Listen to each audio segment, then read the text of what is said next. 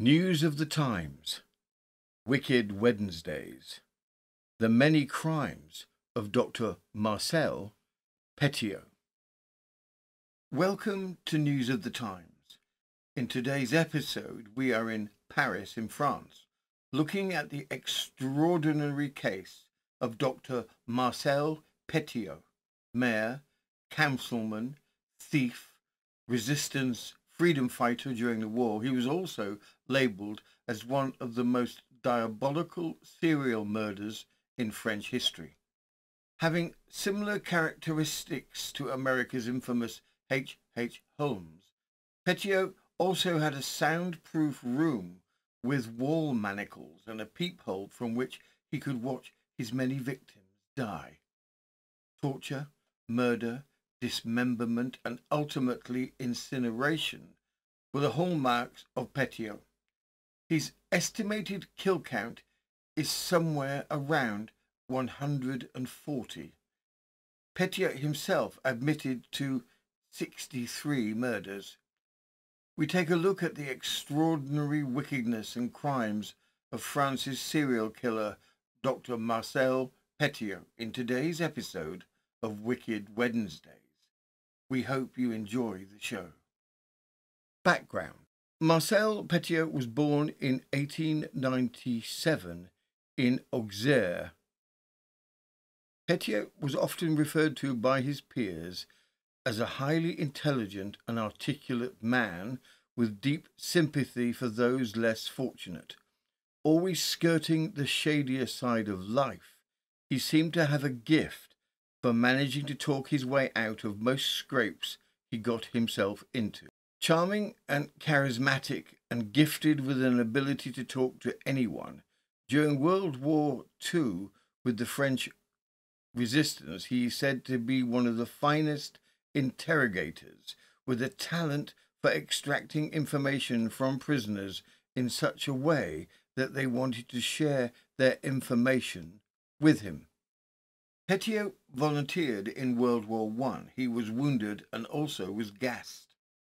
After the war, Petiot attended a special accelerated program for war veterans. He completed his medical degree and settled in Villeneuve-sur-Yonne. In 1926, Petiot ran for mayor of the village and won. As mayor of Villeneuve-sur-Yonne, Petiot had a checkered reputation. It was an open secret that he most likely was stealing from the town treasury.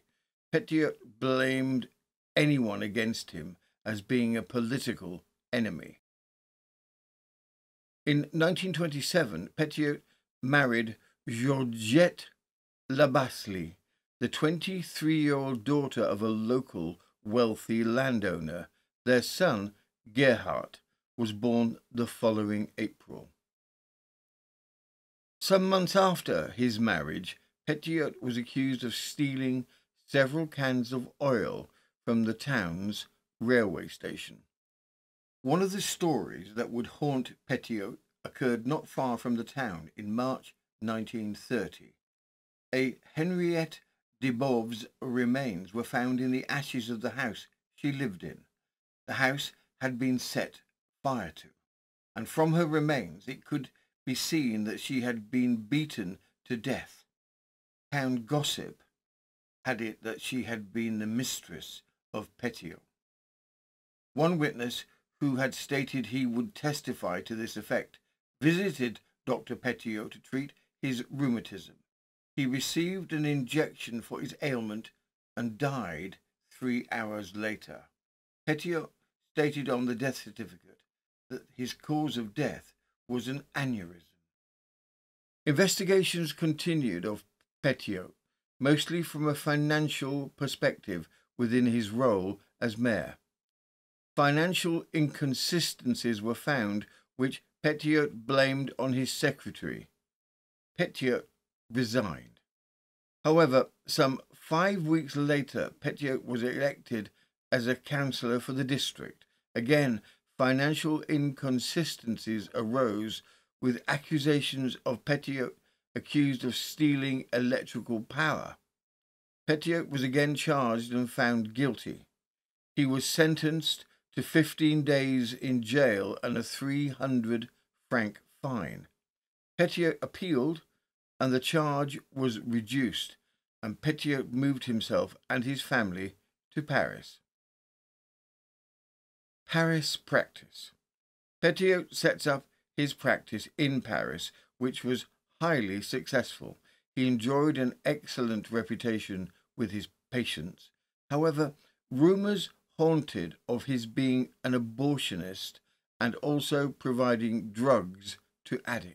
A master of self-promotion, he was reprimanded for false testimonials. More cases of petty theft occurred, such as purloining a book from a bookstore, as well as constant charges of tax fraud. To counter, Petiot would cite temporary insanity due to his time during the war. The charges would drag on and eventually be dismissed or the charges reduced. Once World War II began, everything changed. The scene. Petiot had two residences. The majestic, ground, three-story house, once the residence of a minor princess, with a courtyard and stables, that was located at 21 Rue Le Cesseur. The second residence in which he lived with his family was on the Rue Caumartin. The horrific unfolding scene would take place in the grand house at Rue Le Cesseur. On March the 6th, 1944, black, acrid smoke was seen pouring out of the chimney of an attractive three-story house at 21 Rue Le Cesseur. The house was once the home of a French princess and was elegant with a private stable and courtyard. The acrid, foul-smelling smoke continued without end until on the 11th of March, some 5 days later, neighbours had had enough and went to complain in person. On the door was a note stating, "Gone away for a month," along with an address to which mail was to be forwarded. Neighbours contacted the police. Police arrived on bicycles and spoke with the neighbours. They explained that there had been a string of unusual activity to this seemingly abandoned house. Strangers arriving in the dead of the night with a horse cart and trucks which had removed a large pile of suitcases and several heavy sacks were the only some examples of the unusual activity. The police rang Petiot at his home. Petiot's concern was whether they had entered the premises. Upon a negative response from the police, Petiot said to them to wait 15 minutes and he was on his way. The police waited as the terrible, foul, black smoke continued to bellow from the chimney. But with no Petiot, firefighters were called in. Entering through a second-story window, they began to search the building, winding their way to the basement. One of the men came out vomiting. In the basement, they found a coal stove blasting away. There was a human arm still visible dangling from the fire. Next to the stove was a pile of coal mixed with body parts and dismembered bodies. As police made their way upstairs, Petiot arrived on his bicycle. Stunned, the police began to question Petiot. Petiot, charming and believable as always, spoke of how he was the head of a resistance group and that the bodies within were Germans and traitors. Petiot went to state that he had to hurry home, where there were over 300 files that had to be destroyed before the enemy found them. Unbelievably, the police let him go. The house. In addition to the body parts found strewn throughout the house, police discovered a large pile of quicklime with human remains peppered within the pile. In the stable, a pit had been dug with quicklime and more body parts within. On the staircase from the courtyard to the basement, a canvas sack was found containing the left half of a corpse, headless.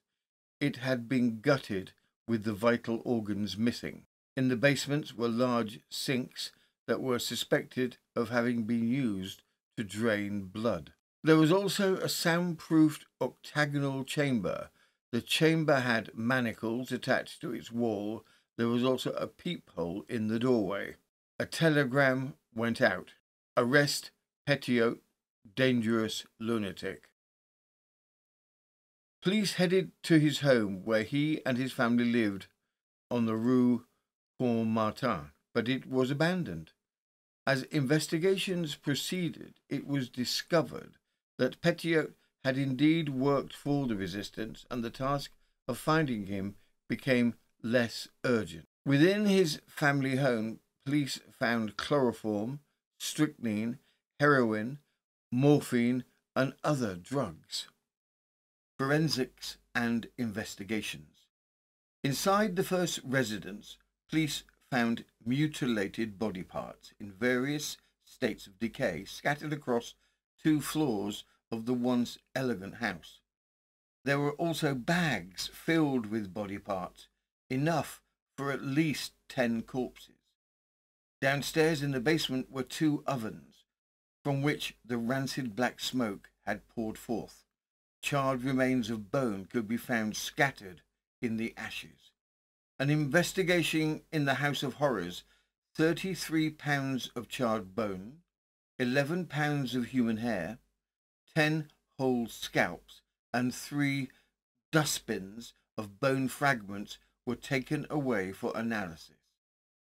From forensics, it was found that the oldest person within the bones was roughly a 50-year-old man, and the youngest was a 25-year-old woman. None of the bodies bore any marks of gunshot or poisoning by toxic metals. From the Liverpool Evening Express, the 13th of March, 1944, Hunt for a Paris Doctor, Slaughterhouse. An intense search is being made by French police for a doctor said to be the owner of the ghastly slaughterhouse found in Paris, says Reuters. Dismembered remains of at least 25 women were found by the Paris police, who broke into an empty house in the Rue Le Sieur near the Arc de Triomphe. German overseas news agency describing the scene which met the police and firemen in the cellar says heads of women were strewn in an eerie circle, interspersed with limbs terribly hacked about. Red-hot furnace. The furnace of the central heating system was found red-hot. 4 charred bodies were found. About 30 pairs of women's shoes in cupboards are believed to have belonged to victims. The house was bought 2 years ago by Dr. Marcel Petiot and let to his brother. And he adds, the agency, Dr. Petiot lives in the Rue Martin, but when the police arrived there, they failed to find him. The German news agency adds, every evening a cyclist arrived at the house.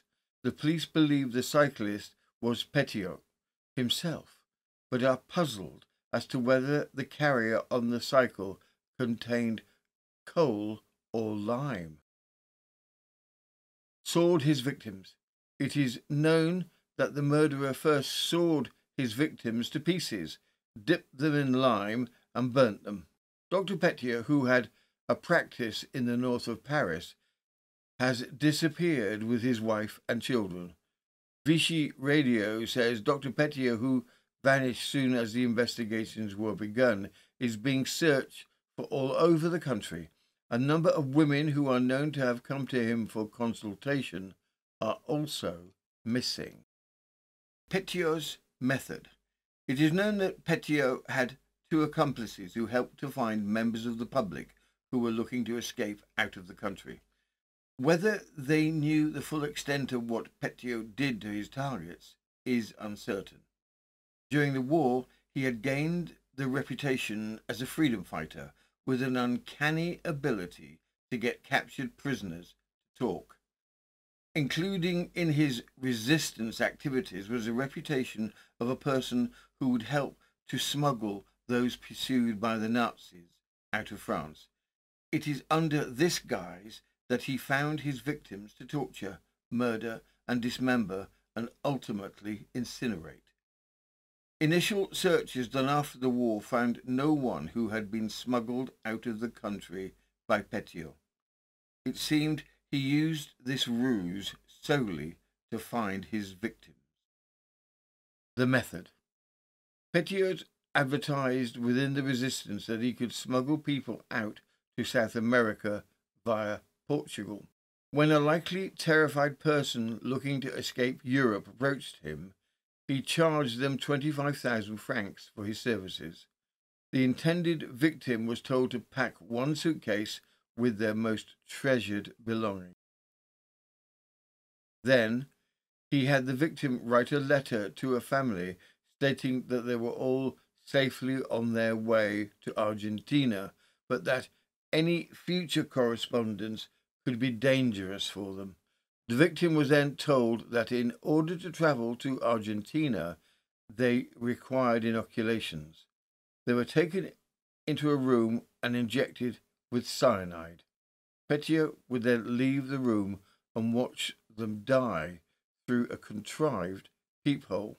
Other victims were gassed with Zyklon B, the gas also used in the concentration camps.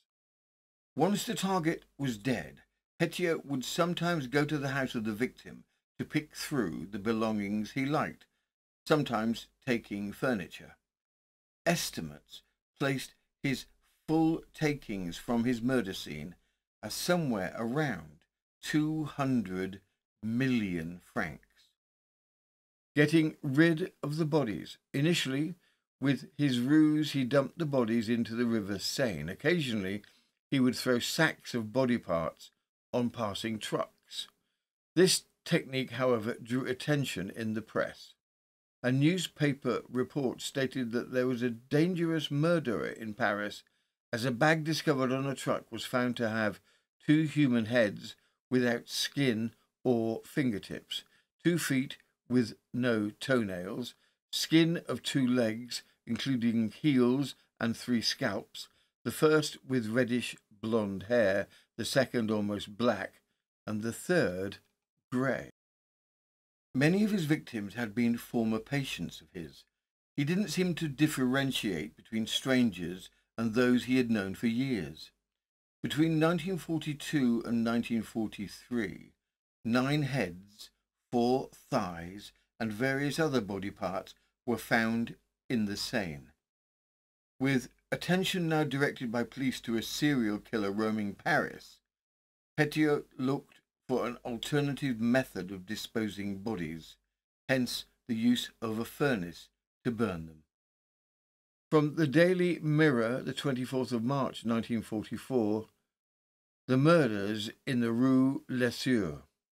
Detectives have found a secret room in the House of Death in Rue Lesieur, Paris, where Dr. Marcel Petiot, suspected French Bluebeard, is believed to have tortured and slain more than a score of women. There are no windows in the secret room. There is an oven, and Paris police chiefly allege that the bodies of the victims were burned in this oven. In the courtyard of the house of the Rue Lesieur was a lime pit with a block and pulley, which the murderer is believed to have used to dip the remains in lime. Then the bodies were dragged to the oven and burned. Jekyll and Hyde life. It appears that Dr. Petiot lived in a Jekyll and Hyde fashion in 2 houses, one in the Rue Lesieur, where the bodies of the victims have been found, and the other in the Rue Courmartin. Police chiefs allege that Petiot used a motorcycle and a sidecar to carry the bodies of victims. Last night, Paris police chiefs said that the murderer had accounted for at least 27 people, one of them a man.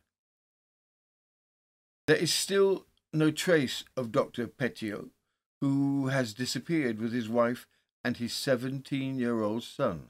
It is believed that Dr. Petiot had planned another murder for yesterday, that of a woman who had an appointment. "I was to have been killed at 3 o'clock today," said Madame Parisnon, a saleswoman in a store, when she told her experience to a reporter of Paris Soir last night.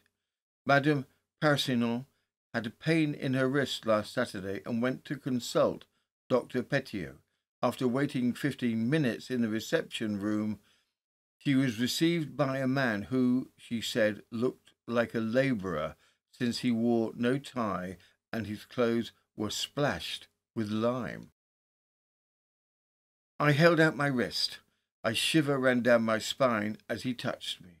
His black eyes bored into me with such impertinence that I thought he was mad. He x-rayed the wrist.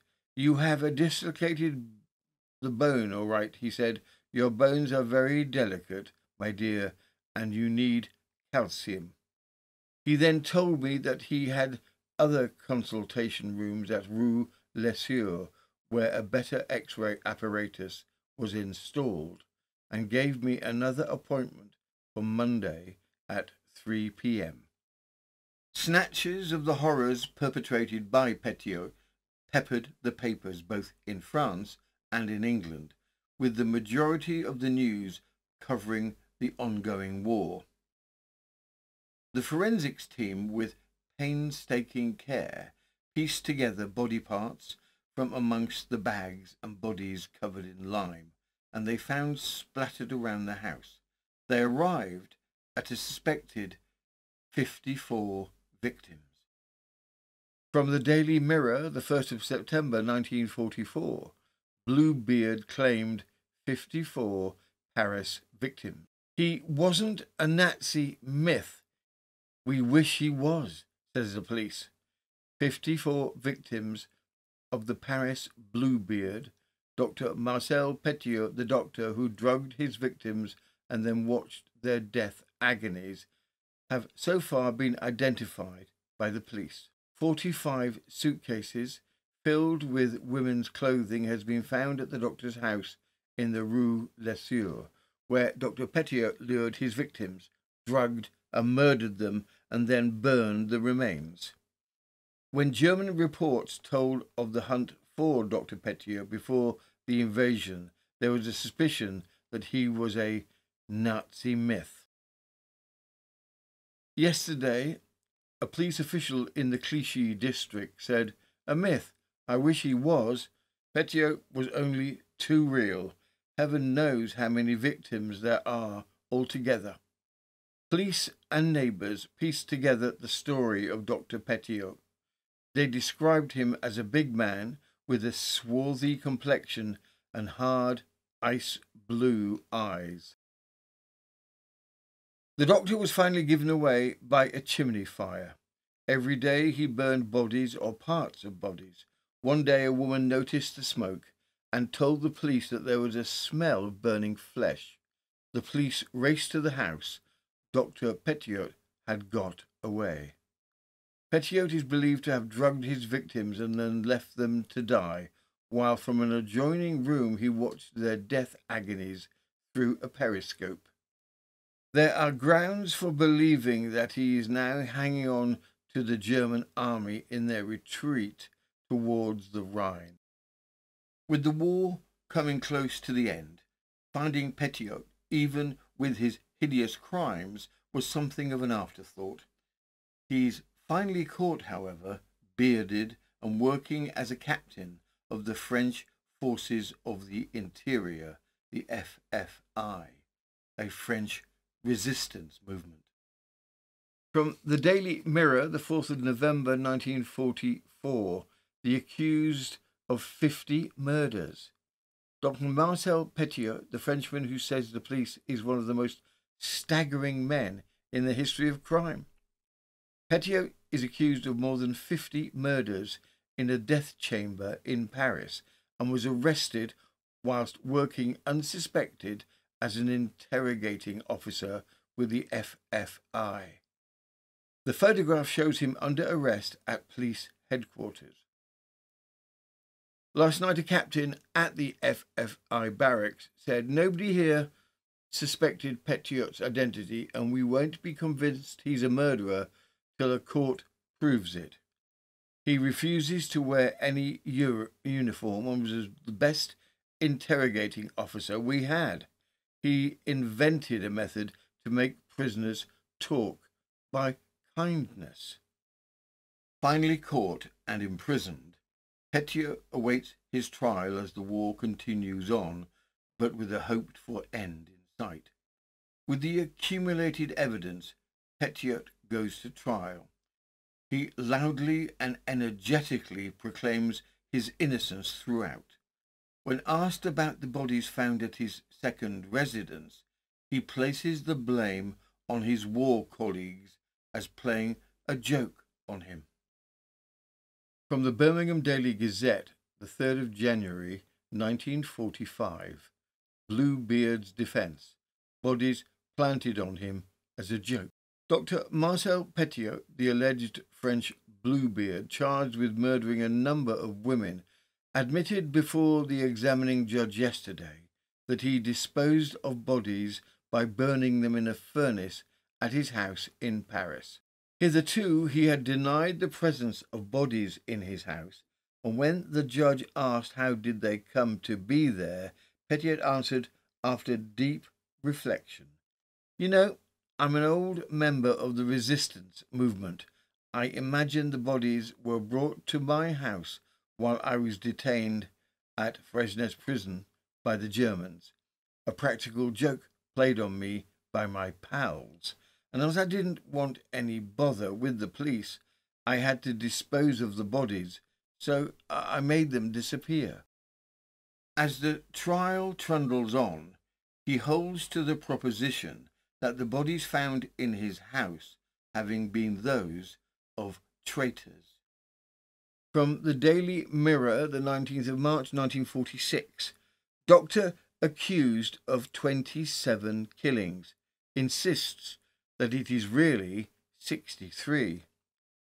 Whilst 2 Tommy gun guards kept watch as he stood in the dock in Paris yesterday, Dr. Marcel Petiot, charged with 27 murders, insisted that his victims numbered 63.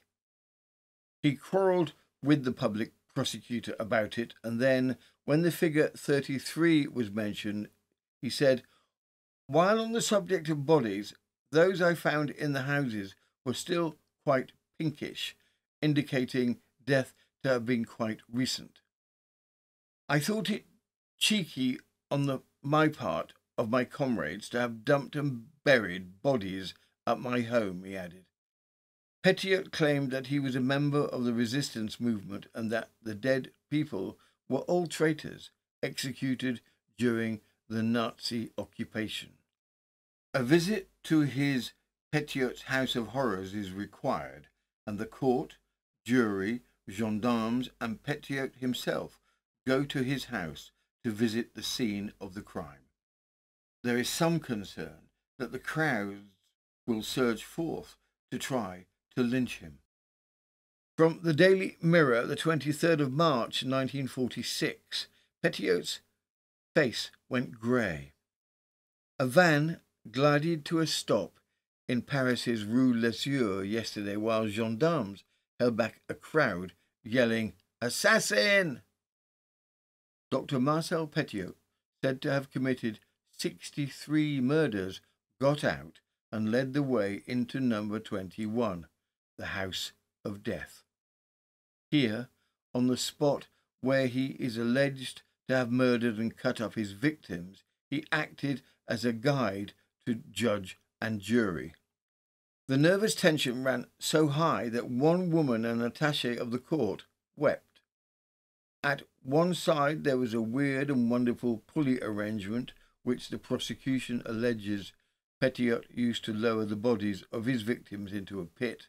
He stated, When I was released from Fresnes prison by the Germans in 1943, I did not come to this house for almost a month because I thought I was being shadowed by the Gestapo, Petiot explained.